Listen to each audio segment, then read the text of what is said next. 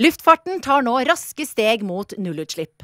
Kan elfly snart bli like vanlig som elbiler? Ta vel imot Birger Steen fra Zunum Aero.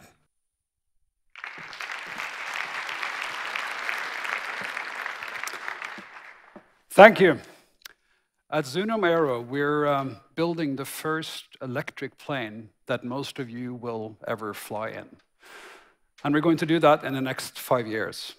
In the process, we will bring affordable high-speed travel to many more communities that have it today, and will ultimately enable people to live where and how they want and to travel where they like on their terms. Now, in the process, we want to eliminate half of emissions from commercial aviation. That's incidentally about the half that's emitted by short and medium distance travel today. And we think that that part of aviation can be fully electrified over the next decade. Now, before we talk about how to do that, let's talk about why it hasn't been done already. Over the past 7 years, jet engines have powered this incredible boom in travel. Every 15 years, the number of kilometers traveled in commercial aircraft has doubled. And the way that had happened, and the way it's become affordable to most of us, is that planes are becoming bigger and bigger. The principle of a jet engine or a turboprop engine is that it needs to be big in order to work efficiently. As a consequence, the average number of seats on a regional airplane has gone from 20 only 30 years ago to 60 and growing towards 80 today.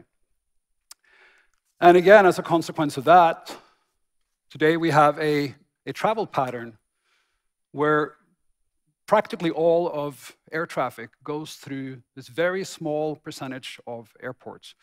In fact, in the US, 1% of airports carry 96% of air travel. In the EU, 85% of air traffic goes through 43 of the 2,800 airports in the European Union. And the only real alternative is high-speed rail, which works really well if you live, say, in Paris or in Lyon, but not so much if you want to go to Toulouse or someplace off that very limited high-speed rail network. So what we are going to address the challenge is actually to, in a sense, reverse the development towards bigger scale and more travel into hubs, to which you, of course, have to drive or use some other inefficient form of transport. We're going to put everybody in smaller planes with clean propulsion, 100% electric propulsion, initially powered by a serial hybrid drivetrain, which means batteries plus a turbo generator.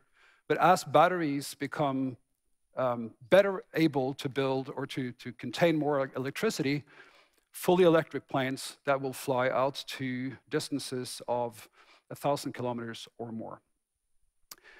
And this technology will enable us to switch from today's travel pattern, where people take large jets to hubs. So they fly from a place they're not really living at to a place they're not really going to, and then they have to take some other form of transport to their destination, to much better utilization of the 35,000 airports that exist on planet Earth. We're going to simplify the service. You board a smaller plane, it takes shorter time. Eventually, we want to think of these planes more as buses than as planes.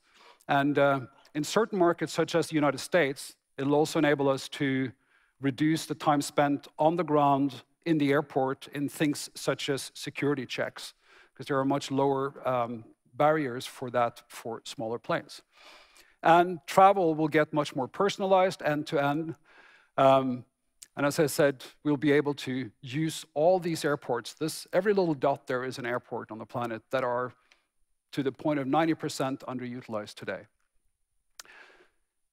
Our first plane is going to fly in 2022, and you're all very welcome to board it, hopefully here in Norway.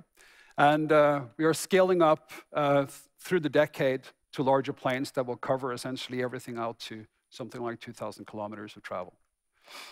And with that, we're able to get you there on schedule faster than today, we're able to get you there at a lower price. The economics of electric transport through air is about 30, 40, 50% better than using hydrocarbons. You can fly to all these airports you just saw, and most importantly, we'll be able to eliminate emissions from commercial air travel below 1,700 kilometers or so, and in the process, help achieve the objective of the air travel industry of cutting emissions by half. Thank you.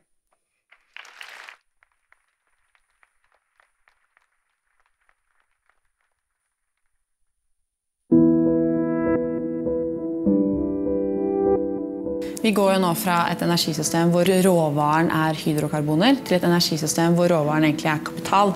Vår kapitalbase som vi har etablert gjennom olje- og gassnæringen, de pengene vi har tjent på olje og gass, de kan gjøre en stor forskjell. For kapital den viktigste innsatsfaktoren i fornybar energi. Både sol, vind og vannkraft konkurransedyktig mot fossil energi i store deler av Afrika. Men kapitalen for dyr, renta rett og slett for høy, og det gjør at prosjektene blir vanskelig å realisere. Norge har den kombinasjonen av kapital og kunnskap som gjør at vi kan knekke denne nøtta. Vi kan bidra til å redusere risikoen og sørge for at prosjektene blir lønnsomme, og sørge for at private investorer og selskaper finner dette spennende og attraktivt. Norfund har jo vist at det mulig å gjøre lønnsomme investeringer som samtidig sikrer en veldig god utviklingseffekt. Her det en kjempegod mulighet for en norsk aktør til å virkelig gå foran for grønn vekst.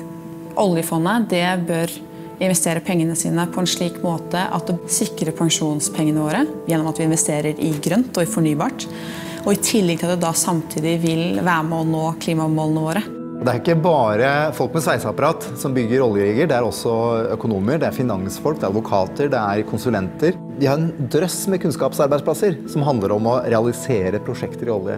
Og jeg tror jo at hvis vi begynner å investere i energiprosjekter i utviklingsland, et marked i enorm vekst, mens oljemarkedet vil være i nedgang, men for det andre så det en mulighet for å bruke kompetansen vår på å utvikle prosjekter og finansiere prosjekter til å drive frem grønn vekst i utviklingslandene.